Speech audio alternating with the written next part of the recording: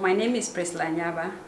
I'm a passionate advocate of adolescent sexual and reproductive health and rights.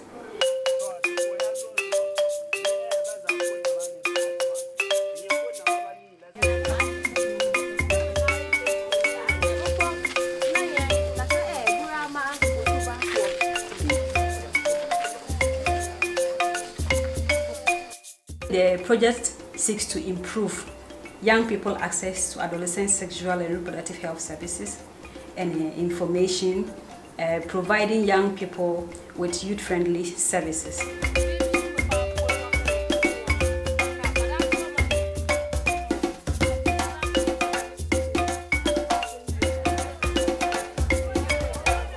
Child marriage is something which must be abolished in our various communities, because if a child is not up to the age of 20 and then the child gets pregnant and you give the child to marriage, she will face challenges in her life which may contribute to her downfall, which will cause depression and emotional stress, and this may not contribute to the development of the community.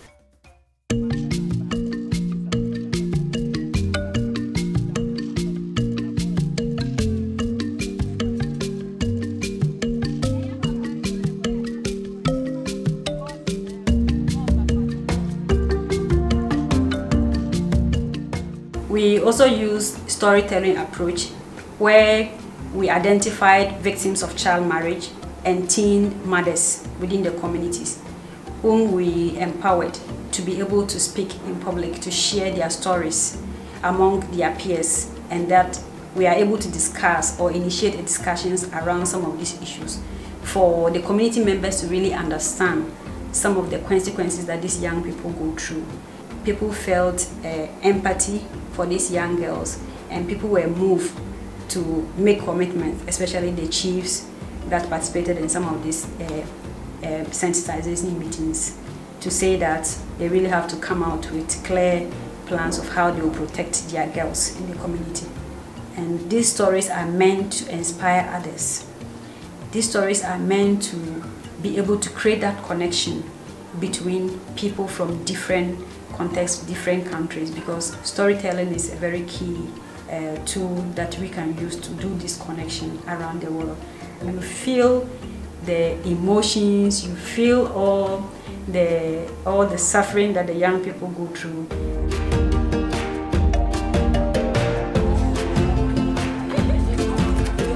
In our culture, the women do not really have a say when it comes to giving a child out for marriage. It's the men that usually have the final say.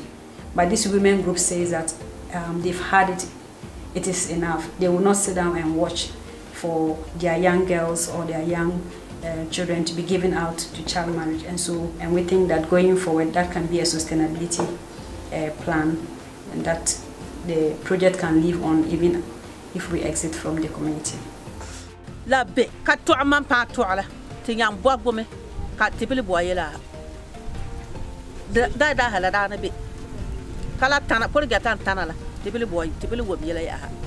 From January up to December, we were able to intervene in 88 of these cases, and these girls, some of them are back in school, some have also enrolled to learn a skill.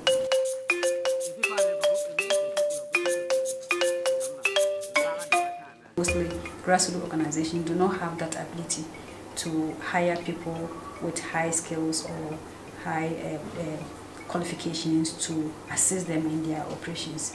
So I think the funding is more unique, and I encourage that more donors should go into this way of funding young people. More than 4 staff of this organization have benefited from the technical support component, where they have been able to have trainings in various areas, including behavior change communication, monitoring and evaluation, and I think that this accelerator has been so helpful to us.